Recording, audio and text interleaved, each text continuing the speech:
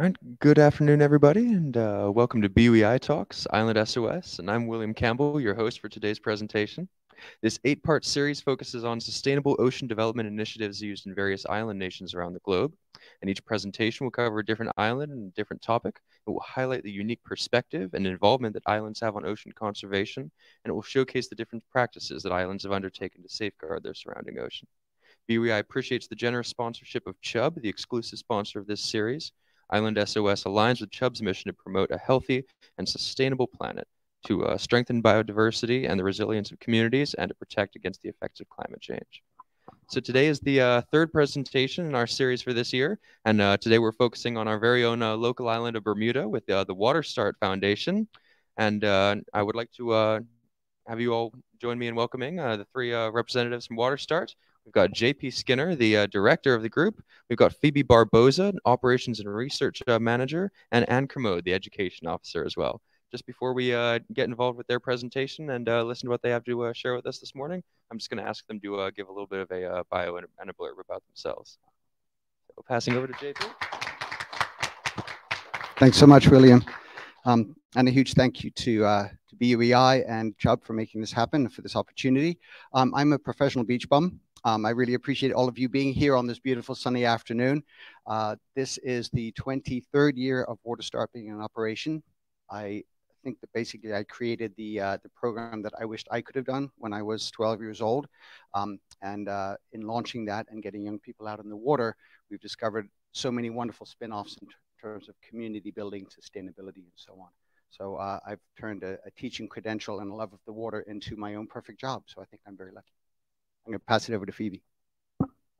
Hello, everyone. I'm Phoebe Barboza. I'm the Research and Operations Manager for Waterstart. I was first introduced to Waterstart as a student. So when I was 12, I was taught by JP how to dive. I worked in the bios labs all the way through to my master's, and I have a master's in marine biology. And what I mainly wanted to focus on is how I could bring everything I learned overseas into the community of Bermuda and continue through that with the missions of Waterstart. And it's all aligned very, very positively. And I'm very grateful to be a part of this team.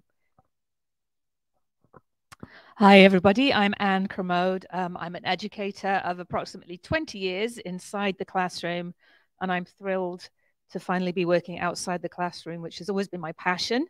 And I followed Waterstart for a long time. My children have gone through as students, and I'm just very excited to have worked for Waterstart now for about a year and to be really investing my passion for the outdoors into my teaching practice.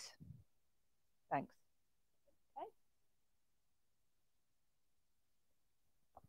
Waterstart has a presentation to share with us this morning on shellfish restoration and the work that they're doing over on Burt Island. I'm going to pass the mic over to JP and the crew and ask them to take it away. And I hope you guys will learn something along with us and hopefully raise some interesting questions around ocean conservation and the role of Waterstart in providing it here in Bermuda. Wonderful. Thank you so much, William. We're filling up. Wonderful. Come on in.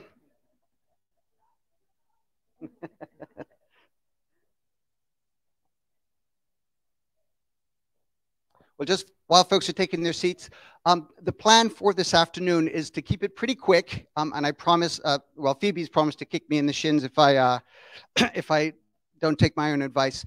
What I'd like to do is provide a very quick overview of Waterstart. So a little bit of the history, just a couple of minutes.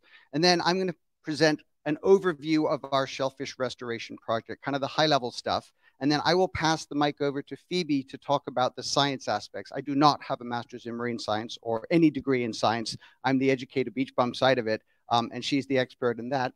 And then Phoebe will in turn pass the mic over to Anne, who is an absolutely wonderful educator and with a long history of education on the island. And she'll talk about the education specific aspects. And then of course, at the end, we'll turn it over to you for any questions that you may have. So Waterstart in a nutshell, our mission is maybe a little different from other marine-based charities on the island in that we're focused on the students and using just our incredible, beautiful marine environment as the hook. We try to get them excited about getting outdoors by presenting the beautiful ocean around us and all the opportunities to safely explore. And at the same time, to sink their teeth into some really meaningful restoration projects. So the goal is to have them learn themselves to promote their own well-being and growth, and at the same time sneakily slip in a little bit of environmental awareness along the way. And as the picture shows, you know, we have this incredible environment with shipwrecks and all kinds of exciting things to get them hooked. We started this about 22 years ago in 2001. We actually launched on Burt Island, so it's wonderful to come full circle back to the island that we now call home. For 13 of those years, I was based at BIOS, and this was a wonderful education for me, learning a lot of marine science. We still have a wonderful close relationship with BIOS and with the BZS and of course with BUEI and all of the amazing resources in Bermuda, because we've kind of become a hub for local education. So for the teenagers and, you know, once they're 12 and 13 and they're growing, maybe a bit tired of the little kid camps, they're excited to go on and do something else. And we can get them a little bit of certification, some of the scuba certification, first aid and safety and so on, and then refer them back to the other opportunities that they can have, whether that's marine science, whether that's moving on to a job in tourism, say, or research, or archaeology, or any of these amazing opportunities that Bermuda provides. So our hope is to grow as that hub and really to have every local student get that marine resume underway so that by the time they're 18, they are incredibly marketable, but also incredibly knowledgeable and passionate about their own ocean home. The trick for us, really the holy grail, is finding meaningful projects that students can safely contribute to. So not seeing education as something that we tell them, but education is something that they do. And finding projects which engage them and that they can really take the lead on is our mission. And it's hard because I want to do it myself. You know, I want to be the one hands-on. And as much as I want to, you know, restore the forest on Burt Island, I have to step back and encourage the students to drive it. And it may not be perfect. Even if I did it, it wouldn't be perfect. But to let our students really take the lead there is the key. We've discovered a few along the way that have been just perfect for young people in Bermuda. Seagrass restoration is absolutely wonderful. Obviously, the seagrass grows in shallow bays. We don't need them to be on scuba to do most of the research there. They can snorkel. They can collect some very meaningful data. The seagrass, unfortunately, as we know, has been in decline for decades and hit a crisis point last year. So it's very, very important that people engage in this crisis, and for young people to be able to do something tangible, to collect data, and then to report back and publish that data is just so meaningful. And for them to see, you know, I'm actually contributing. This isn't an exercise. This is real world. Is just game changing for us. The shellfish mariculture is what we'll talk about in a few minutes, but we're also working on an organic garden out on the island. When we say we, I mean Anne, really. Woodland restoration, and again, this is the kind of western half of our campus. We're looking at restoring a la non-such islands, so a lot of the natives and endemics. Hopefully some mangrove restoration, we've launched that, but all sorts of tangible projects that our students can get excited about and that they can drive. Again, it might not be perfect, and it's very difficult to want to restore something according to the science and according to the best practices. But if we step in and don't let students make decisions and possibly fail, then they're not engaged and they don't learn. So these really are student-driven projects. So a little bit of high-level stuff on shellfish restoration. We're really doing some mariculture here, and just definition-wise, this is a subset of aquaculture. So there's a lot of aquaculture that goes on around the planet. A lot of this on land in big tanks, a lot of it quite scientific. Mariculture really speaks about ocean culture enrichment, so enriching the ocean or ocean farming. And if we think about it, integrated, some say multi-trophic mariculture, so lots of different systems working together, is very similar to the terrestrial concept of permaculture. So I'd like to just talk about permaculture a little bit of a definition there, and then see how those concepts can be applied to the ocean in Bermuda. The concept of permaculture really is, could we design systems for sustainability as opposed to systems which largely have been designed for profit or for other reasons? For example, a farming system today is very much about generating food to generate profit, as opposed to the true original definition of agriculture, which is agri, soil, culture, enrich. So instead of enriching the soil, agriculture now pretty much just strips all the nutrient out of the soil to sell it and we often end up with a degraded environment. The start of permaculture was a guy called Bill Mollison. He was studying forestry, doing his university degree, I believe a master's, and looking at ecosystems, in particular forest ecosystems, something like this. The idea, of course, ecology 101 is that all of this free energy, the sunlight comes in, the photosynthesizers can harness that energy and in turn power the whole system.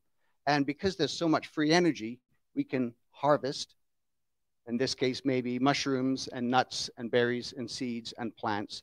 And I don't know if I want to eat that mouse, but you get the idea. So there's all sorts of things we can harvest from the system. The central premise here is that the more biodiversity, the more complex this is, the more stable it is. So if we want a farm, if we can keep it as complex as possible, as many systems, as much redundancy as possible, it's going to be stable. And then in turn, it's going to be productive. The most productive and stable ecosystems on the planet are the ones like mangroves, which kind of have so much biodiversity built in that they can really, really withstand all kinds of changes and in turn be very, very productive. So Bill Mollison was studying all of this and looking at all the connections within the ecosystems. He graduated and didn't have a job, so he went to work on a farm, which looked like this. And he went, wait a minute, if I've just learned in my master's degree that productivity is correlated with biodiversity, why do we farm with a monoculture? Why are we doing it this way? There must be some reason. There must be some benefit to getting rid of every weed, stripping the soil bare, pumping in fossil fuel derived fertilizer, pumping water from a nearby river to make a quick profit. There must be a reason. But he said, let me call the bluff here. And he went and bought 5 acres of land in Australia that was absolutely barren, arid scrubland, and said, can I turn that into a working farm? And about 10 years later, all of his neighbors were saying, how did you do that? It was incredible. Everywhere around was still brown and arid, and he had this thriving farm. He then expanded, went to 100 acres, and the science that he developed kind of went around the world. And now there are stories from all around the planet of permaculture, not only restoring really degraded environments, but actually being financially and food productive way more than this kind of agriculture. One of the examples is called Greening the Desert. The country of Jordan has hired this team to go out and try to restore this incredibly degraded and salt-encrusted soil, and they're doing an incredible job. And one of the ones that was screened here at BUEI in, I believe it was 2018, 2019, was the Biggest Little Farm. So absolutely wonderful story of if you design things correctly using good principles, it can be incredibly productive. So the question, of course, for us is, while permaculture is spread around the planet, it's really on the terrestrial ecosystems. No one's really doing it, or very few people are doing it in the ocean. And for us, on an oceanic island, this is pretty key. So this came to a head and was brought to my attention when Bren Smith visited. So this was in 2013. Bren came down from New England and did a TEDx talk. And he basically fired a shot at us and said, hey, this works in New England. Why aren't you guys doing this?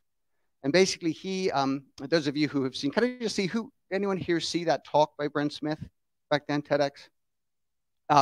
It was pretty eye-opening because he was a lobster fisherman. And as he said, he was a failing lobster fisherman. He just wasn't able to catch enough lobster to make a profit. And he said he decided to kind of shift his method. So he still farms lobsters on the bottom, but on the surface, he now farms giant kelp. So he makes a profit from that. And in between the giant kelp and the lobsters, he's now hanging mussel nets. He's got scallops going. He's got oysters. So he's now farming the entire water column, and he calls it 3D vertical farming. He's getting a much bigger yield. He's able to export the technology, but most importantly, he's restoring the environment there as well. So in it's Thimble Island Fisheries, so the northern part of Long Island Sound, and he's doing really, really well. And he came down to Bermuda and said, this is the new technology. This is permaculture applied to the ocean. Why don't you guys do this? And yeah, why aren't we doing this? This is kind of what we're thinking about with Waterstart and with our shellfish restoration. The idea really, like permaculture, is can we design a system that mimics natural systems? So could we mimic a coral reef? Could we mimic a mangrove ecosystem and make it productive? Can we farm the ocean, but not based on those multi-combine harvesters just chewing up the earth? Could we model it on nature? And Brent Smith says, yes, you absolutely can in temperate water, but no one seems to be doing this in subtropical or tropical water yet. And so, well, we've got all these students, and they need to ask some questions and do some higher order thinking.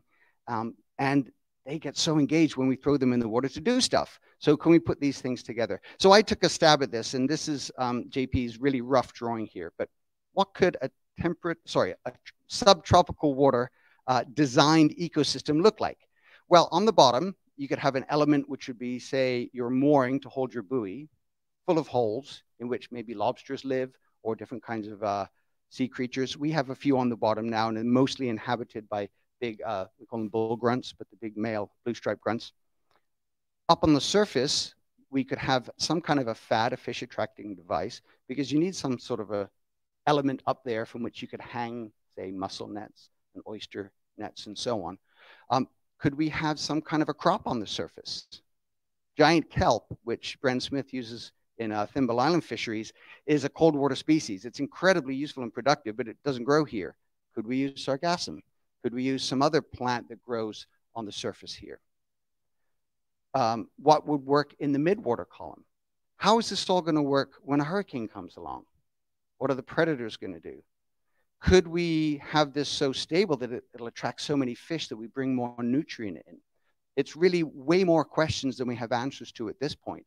But the interesting thing for us, and what we've discovered, is just by hanging a few nets to start this project, the productivity of the area, just measured very qualitatively by looking at the number of fish and the little critters, has just gone through the roof. So initially, it's super, super exciting. The timing is also good, because Bermuda is, thanks to the Bermuda Ocean Prosperity Plan and the marine spatial planning process that's been going on for the last couple of years, there's a real focus and a growing emphasis on mariculture and aquaculture, and looking to transform some aspects of extractive fishing to productive mariculture.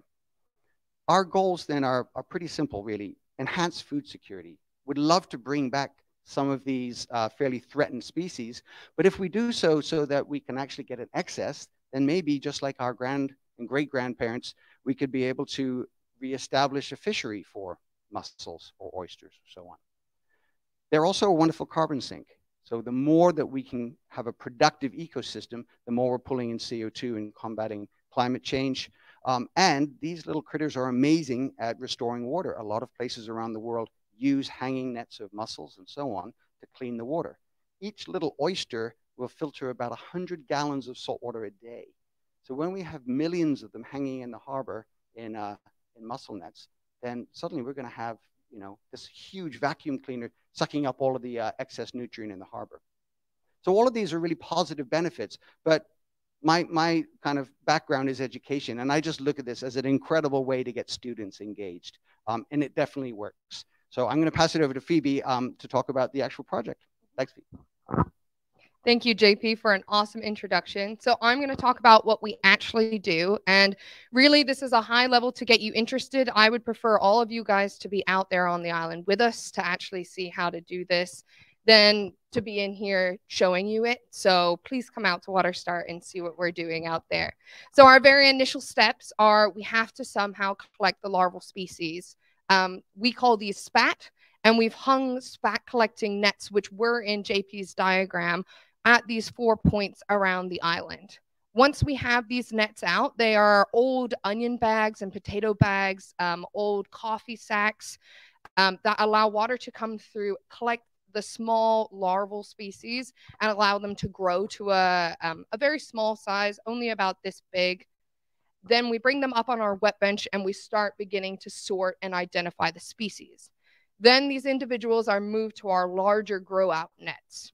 Now, the species on the screen right now are 3 main ones that we seem to be getting in all of our nets. So right at the top, we have our Atlantic pearl oyster. They have been hugely successful in our nets so far, which is awesome to see them. We start with that small, tiny one at the far side there on my fingertip. And we've had them grow up to quite a few good centimeters long. We had a huge group measuring them the other day to see how they've been changing. One species we would love to have come back is the zigzag scallop. So you can see them there. That is our Bermuda scallop, which can get big enough to be eaten. We've started with some small ones, but really it's just seeing if we can even find them anymore. So it's grateful to see them in our nets. And we also get some of these rock scallops. But along the way, when all of the students and participants out there are learning how to ID these species, we find a lot of other exciting things in our nets. And this is showing how not only are the nets supporting our key species, but the biodiversity and of the whole area and the additional species. So you can see in some of these pictures, you can see decorator crabs, spiny lobster juveniles, other species of scallops. We have a swimming clam there, a little filefish, sea cucumbers, and a tiger flatworm. So they're all different species, and that means that every single person that's out there going through these nets sees things that they probably have never seen before. There's nothing cooler than going through these and not knowing what you're going to find and come out with a lobster or a fish. We got baby hogfish the other day. So those are all different creatures that are sustaining themselves off of our nets. So now our ongoing methods, once we move them out of the spat size and into our grow out nets, we have these large lantern nets that are hanging in the water column. So they go to about 10 feet tall when you spread them out. And we have them out on a small grow out line, which was mapped by our interns, which I'll show you. But every time we're looking at these nets, we're pulling them up, putting them on our wet bench. We record the date, the location of the net on our line so we can track them over time. And then we look at the number of each species that we're finding. We take a random sample of that and we measure them to see the actual size of those individuals. And then we clean up the net and put it back out. Now, this is the funnest part. This is where you're looking and having a scavenger hunt. But this is also where we need the most help. This is where seeing 1,000 students a year is the most impactful because they are the ones that are helping us do all of this work. These are our maps of where we currently are tracking these grow out nets around the island. This map was created by one of our junior staff interns over the summer. So really letting them go out, dive these nets, and work out, okay, if we're going to collect data over this for a long time, how do we do that in a way that actually is meaningful? Letting them make mistakes, which as a master's in marine biology person myself, is very hard to let them make the mistakes, but otherwise they don't learn. And I remember my mentors letting me learn through mistakes like this as well. So we have been produced with some beautiful maps and some really awesome data that is showing loads of fluctuations out there, but we are very much still in the pilot part of this study. We hope that this continues on with our 20-year lease of the island, and we keep producing this data and seeing where the trends are. Majority right now, we're getting a lot of the Atlantic pearl oyster, and we hope to see what else we find. So I hope you guys join us out there, and I'm going to pass on to Anne just about how all of this education kind of ties together. Hi, everybody again. How are you doing? So yeah, as an educator, I'm coming in and our main classification is using Bloom's taxonomy. Is there any educators in the audience? Anybody? Or at least all of us, thank you. Or at least all of us have been in school. So Bloom's taxonomy, Bloom's taxonomy is a very useful classification of learning objectives. It helps us decide whether the questions that we are asking of the objectives that we are seeking the children to participate in are of a good quality or not.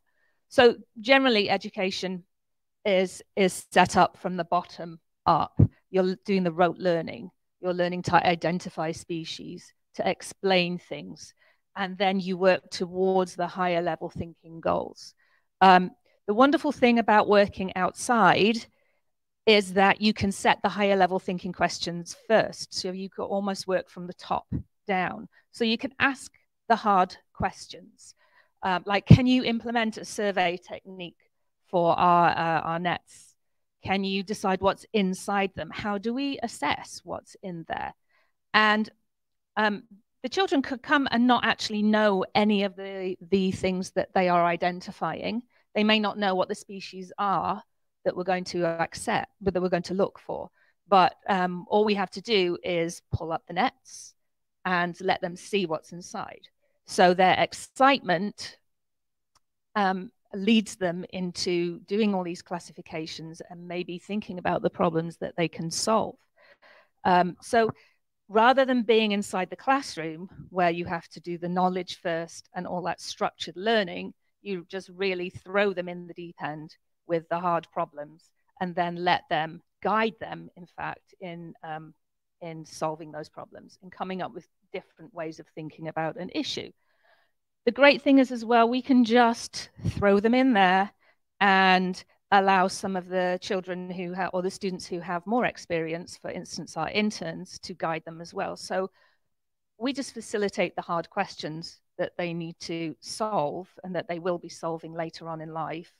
And then we allow them and the students who have more knowledge to guide them in finding out how to solve these problems.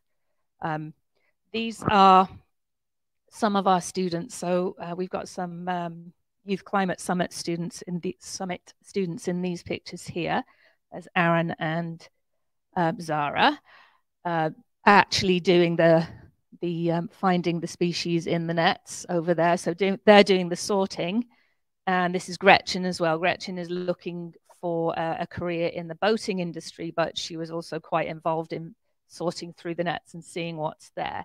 So the wonderful thing, again, is that the students are in it. They're seeing the connections. Most children don't have trouble talking about agriculture and solving problems to do with agriculture.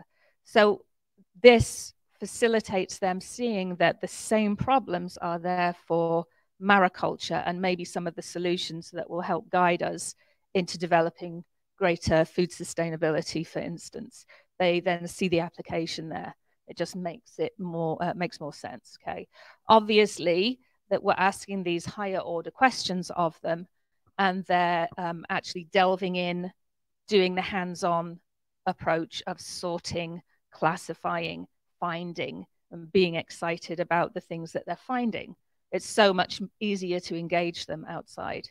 As well, I mentioned here tracking the development of projects. So we do have students who come back year after year, season after season, and progress through their education. They progress through their application and their analysis. And those are the ones that are going to be coming back and showing us a better way to solve these problems with the nets. They're going to decide that we need to structure them in a different way or put them in a different place. They're going to have the ideas because they've seen from the beginning how this project develops, and then they can spot our mistakes and improve on them. And really, that's what we're looking for. We're handing it over. This is what we're doing. This is the problem. How can you make it better?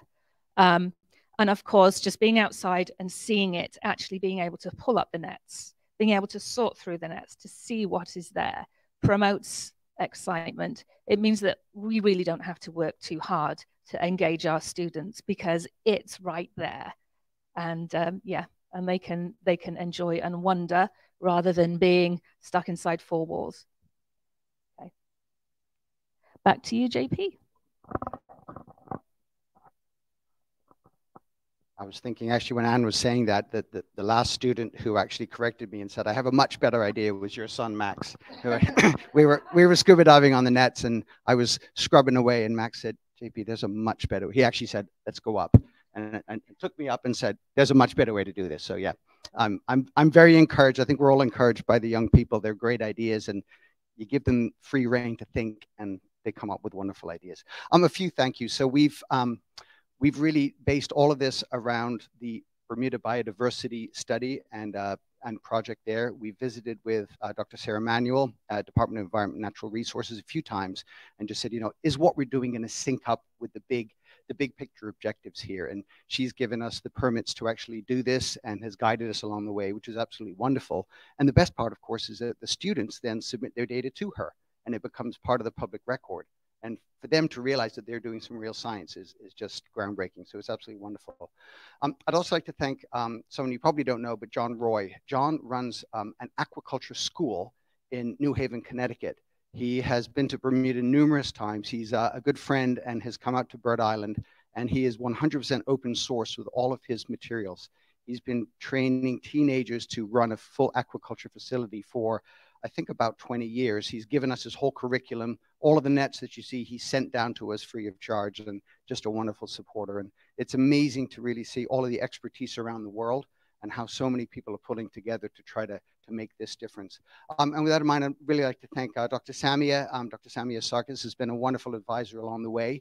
The self-proclaimed scallop lady has, her PhD was actually how to raise scallops, and she cracked the code, and it's absolutely wonderful how-to guide for Bermuda. And she has given us some incredible advice along the way. So Samia and the Living Reefs Foundation have been huge supporters. And just to pick on him as well, I just want to say a big thank you to Dr. Robbie, who's with us today and has been such a supporter, helped mentor me over the years, and many of the scientists in Bermuda here. As a final thank you to BUEI for this opportunity, to Jessica and to Carla and to Julie and to William for this opportunity to share, and to all of you for coming out to see this. It's super exciting to have all of these young people engaged, and I really feel the energy that it's building, and these young minds getting kind of exposed to these new ideas is setting a very positive precedent for the future. So thank you very much.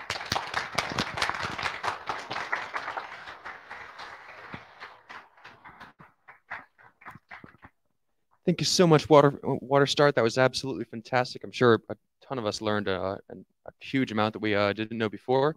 And I'd also like to ask, just before I pass over to the audience for some other questions, these opportunities that you put together aren't just for students, are they? Can you talk to us just for about like 30 seconds or so around some of the other opportunities you put on for older folks? So not only do we have our students out there, we also have our internship program. So that runs from people that are about 15 years old all the way up to students that are in university studying their masters and stuff like that. The oldest student we have there is up to about 24 years old. And that's the really heavy science side where they can actually use that in their projects. But not only that, we have volunteer days where all of the general public can come out and see what we do on Burt Island. And we also host corporate days out on Burt Island. So we have had many this spring so far. We had 105 people out there recently helping us pull nets and look at everything. So really, every element of the community is welcome to Burt and is welcome to try and help us along the way, because really it takes a village to do something like this, especially when you want people to care about it for a long time. So the more people that have their hands on it, that see it, the more tangible it is, the more we're going to continue it. So thank you, William. That's a really good point. Can I add one thing to that? Sorry, just to add one thing there as well, is that the most asked question when parents are dropping off their teenage children for us to take out is, when's my turn? And you know, for older people to have the opportunity to do this is something that we have to weave into our program. But as Phoebe says, a lot of the corporate groups have been coming out, and that's been a game changer. This is very much a community-based endeavor. Chubb, of course, a huge thank you for supporting the BUEI talks, and they're also sponsors of Waterstart. Our lead sponsor is Aspen, and they have been absolutely game-changing in supporting us, along with a lot of other partners. So, so a thank you to all of you and everyone who helps to make this happen.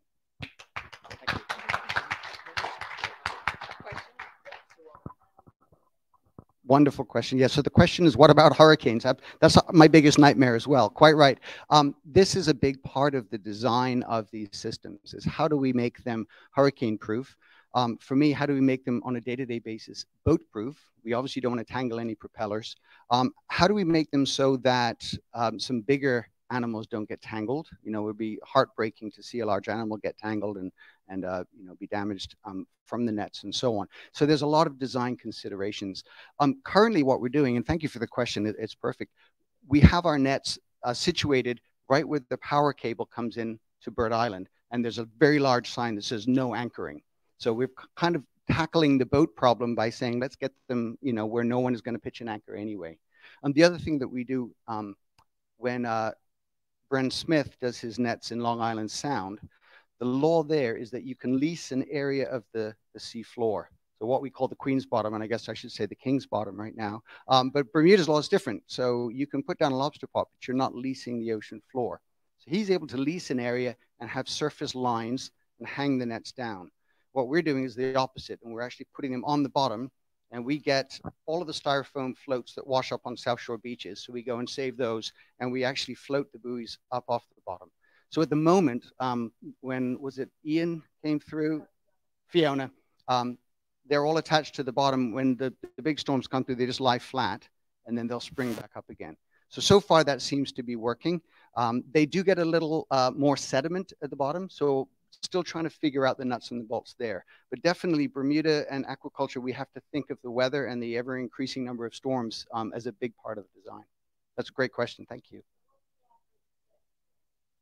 At the moment, we have them in about 20 feet of water with the top of the buoys about 8 feet below the surface. And in that part, there are no boats that go through that draw more than about 4 or 5 feet. So we're well below the propeller danger zone, but also below the surface chop. The only, as I said, the only real issue is that by positioning them on the bottom, they get fouled quite quickly, and they do get more sediment than we'd like. So we're still trying to fine tune that. Ideally, a little deeper water would be better, but then that makes education a little trickier to get the students there. Please.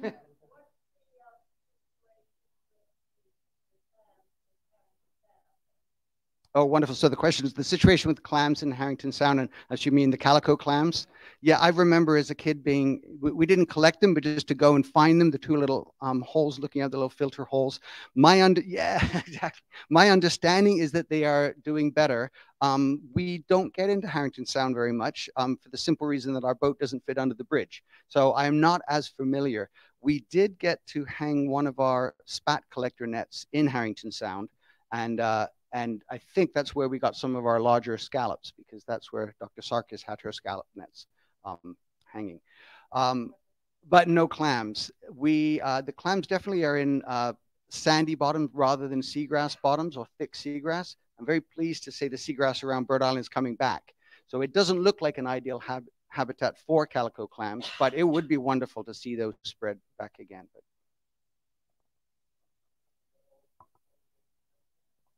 So we're being recorded. So let me try to repeat your question back so that the online folks can see that. But thank you so much, Dr. Robbie. That's a wonderful, wonderful question. And certainly the next phase is something that we're excited about. You know, phase one, this pilot program was, can we keep anything alive for a while? And it seems so far that yes, we can. That's wonderful. And I'm super excited for that next stage. So your question being, you know, can we translocate these restored oysters and other species to places where they will thrive and that they will produce the most good? And I think that's one for the students to work on. And you know, as much as I want to do that brain work, I'd love to have our students kind of brainstorm that and to take those projects to other locations. I think mangroves are an excellent idea for that. And then other places where hopefully water needs restoring, and they could be you know, have a restorative feature there. Your question also about Chris Evans' work and our awareness of that. Dr. Sammy has given me some details about that. We have a little bit of information there, but I think that is absolutely apropos. With our design, there's still elements that are missing, and lobsters are often an element, if you will, for the benthos for the bottom. And how can we weave that in? And I know with Chris's work, finding the exact right niche for the little pearl eye lobsters is actually, you know, you get the right size hidey hole and you can get just thousands and thousands of lobsters. We're trying to do the same, obviously, with the oysters and scallops. But yeah, it's exciting. And I think what we probably need to do, maybe with one of our interns as well, is do a huge data crunch and get in all of the information and all of the papers to really look at the problem. Thank you very much. I don't know if that answered your question. Yeah, we certainly find lobsters in there now. So it is a stage in the future. Is there something about the particular nets that we are finding the lobsters in that is the right size, the right depth, the right closeness to shore that maybe we could replicate in the future to help promote that continuously with our nets? But it's always fun when you get to find a juvenile lobster in there and everyone lights up. So it's a good question. Yeah, I think a few of us can speak on.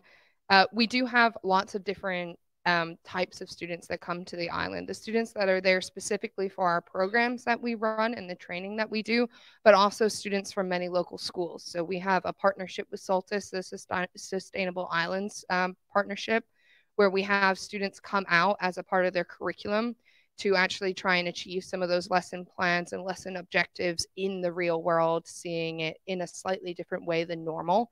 And we're hugely grateful for all of the efforts with a lot of the local public schools who have also been pushing more students towards field trips out there with us, getting more aware of the environment. We have a very nice connection with Sands Middle School, as well as Somerset Primary.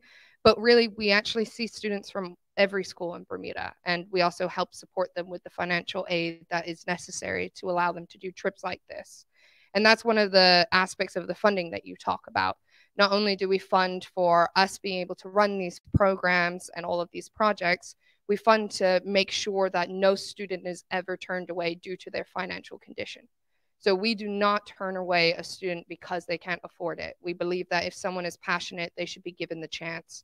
And our corporate donors are not only allowing us to do that, but also allow us to build some more state-of-the-art facilities to actually take us fully off-grid, which is our part of our 4-year strategic plan that we're really pushing now, to take Burt Island's campus, which is a falling down building, and have that redone with an extra classroom, more staff, more boats, solar panels, so it's completely off-grid and really demonstrating what it would be like to live sustainably out there. So it is always hard to secure funding, but once people see it and understand the impact that it has and how much Bermuda needs that, I think we know we're just scratching the surface, but we really do passionately try for that in the whole community. A small amount of students from off island, typically in our summer and holiday programs, because that's not when they're in education elsewhere, but they are not our main demographic. No, currently not. And that is something that our partners, the Island School, are doing, that we have taken a lot of inspiration from, and hopefully in the future we could offer more residential camps.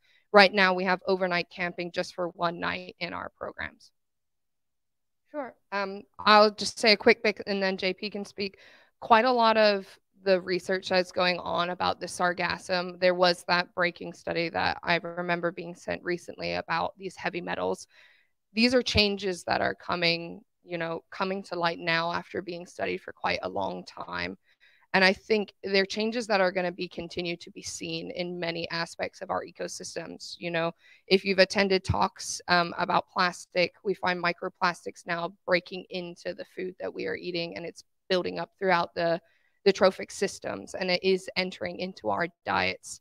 It's something that we have to be aware of our impact in all of these aspects. You know, if the sargassum is a massive plant that is living in the water that we're polluting with heavy metals, we're going to have heavy metals in those plants as well. And I think JP will speak. Thanks, Phoebe. And again, just that great question about the uptake of arsenic and I guess other persistent organic pesticides and so on. It is, and I'm sorry, my first thought was, what a great project for a student to investigate, you know. There's certainly, when we think about the shellfish, if at any point in the future there is a way that these will be back on a table, then water quality monitoring and studying the shellfish themselves and studying to make sure that they are healthy and looking at the quality of soil in our organic garden and so on. All of these are absolutely necessary steps and wonderful scientific steps for students to take. So it's an exciting project. But I completely relate as well when we were able to visit the island school that Phoebe mentioned down in Eleuthera. I felt like they stole our Bermudian idea, because they also harvest the sargassum and they put it around their fruit trees. But then they've added a cool element, which is that they have chickens that they have free range around as well. So the chickens then eat all the little bugs that are in the sargassum. And of course, as they poop, they manure the fruit trees as well. So they've got this whole ecosystem that's working very well, and lots of eggs. I have a wonderful picture of Anne's daughter with a chicken on her head just after it laid an egg. So there's all sorts of wonderful ways to kind of work that all out together. But one of the cool things as well is that a lot of times the plants are actually mitigating that and have a means of breaking down some of the harmful chemicals. So a bit of bioremediation with plants, so to be investigated. Thank you. The answer is yes. Or Julie, do you want? It's on YouTube. So just to repeat that, on the BUEI YouTube channel. Great, thank you, Julie. Thank you for the question. Wonderful question. So the question is there any archaeological treasures still on Burt Island following the Boer War POW camp? I guess you can define treasures in a different way. We have a lot of the kind of the wash stations, so the old concrete pads. There's a few old fence posts for where they divided the island in half between officers and prisoners. We still find occasional artifacts, and most of the wonderful artifacts that have been found there are already in museums. National Museum of Bermuda has some wonderful ones. We do occasionally turn up something. Just recently, one of our colleagues found a piece of bone that had beginning scrimshaw in it. So a few things from that day, but it's begging for a little archaeological dig out there and to see what else is there. I'd absolutely love to see that happen. And yeah, it's one of the 300 different projects that we would hope to do out there, but I don't have time for it at the moment. But thank you, great question. Thank you very much, folks. I do hope you've really enjoyed this afternoon's presentation and having a discussion with our folks from Waterstart here. Once again, this the title of this presentation series is Island SOS, and we hope you guys will join us again on the first Sunday of every month until October. Once more, a big round of applause for the Waterstart crew if we can.